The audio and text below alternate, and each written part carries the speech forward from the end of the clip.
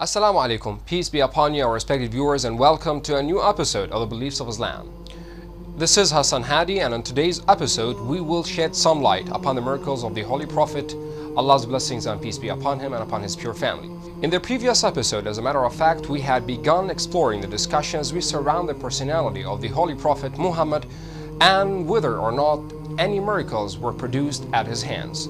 Now, this discussion naturally has several implications, and there were numerous political factors at the play which have led to such discussions. For example, in the era in which most European and Western scholarship pertaining to Islamic origins was dominated by Christian missionaries, it was quite understandable that there was a desire to reduce the miraculous nature of the Holy Prophet in order to make him seem less than the personality of Isa al-Masih. Likewise, the Muslim world became plagued with the concept of Western scientific naturalism, and as a result began to attempt interpreting everything from such a framework which attempted to exempt any supernatural miraculous claims from the realm of history.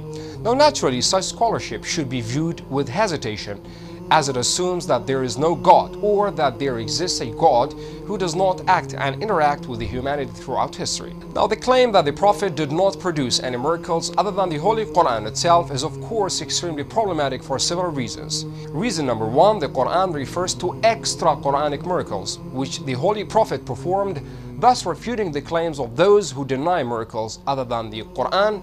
However, this shall be elaborated in a further episode. Reason number two, Muslims have received the Quran through a sophisticated means of oral transmission.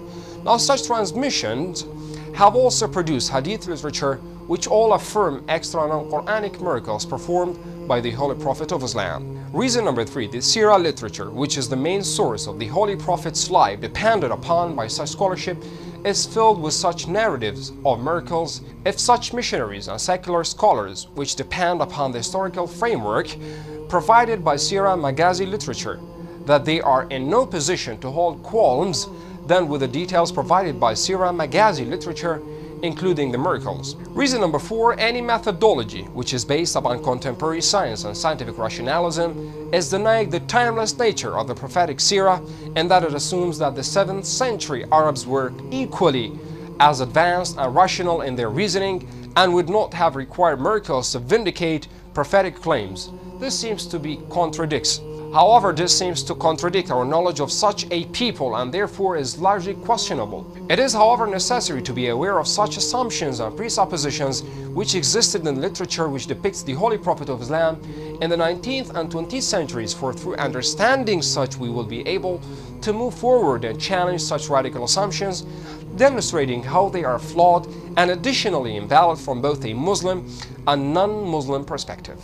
This is for today's episode. Until we meet you again with the new episodes, thank you for being with us, and Assalamu alaikum wa rahmatullahi wa barakatuh.